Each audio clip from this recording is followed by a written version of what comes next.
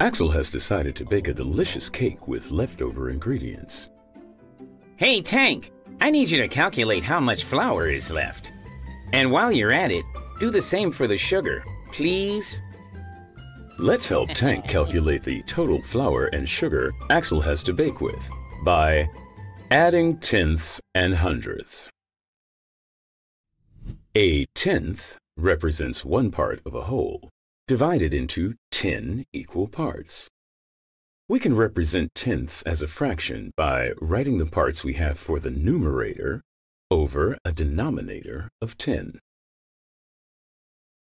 A hundredth represents 1 part of a whole, divided into 100 equal parts.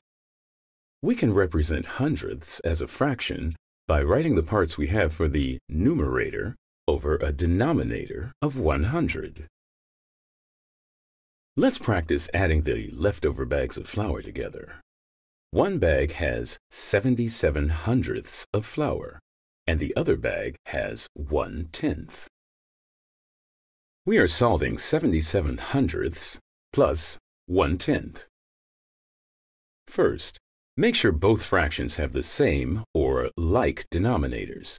Tenths and hundredths are not like denominators. So, we need to multiply the tenths fraction by 10, because it is the least. Does your kid need extra help outside of school and you don't know what service to use? Look no further than Sofatutor.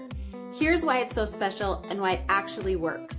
Sofatutor has this amazing 12-minute method which makes learning a fun and stress-free experience. After starting on a topic, kids learn for just 5 minutes thanks to really fun and concise animated videos that break down a subject. The next 5 minutes is to review and test their knowledge, and it's in this cool game that keeps it super fun.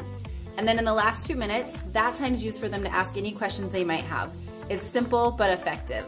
Sofatutor is really flexible with videos, the exercises, printable worksheets, interactive books. It makes it a breeze for your child to learn at their own pace on any device. Even better, Sofatutor adds new lessons and materials every single week. So why not give Sofatutor a shot and watch your child thrive?